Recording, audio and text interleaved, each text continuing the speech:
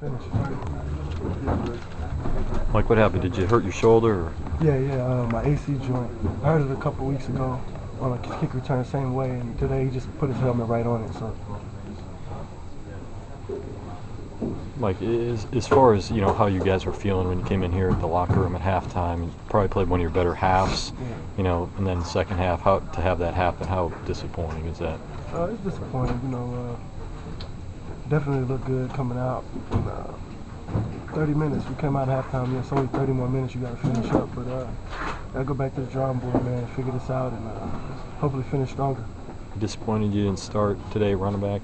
No, man. We got a great backfield. Whoever gets to start, it's not really that big of a deal to me. We all get carries, we all make plays. So, however it comes.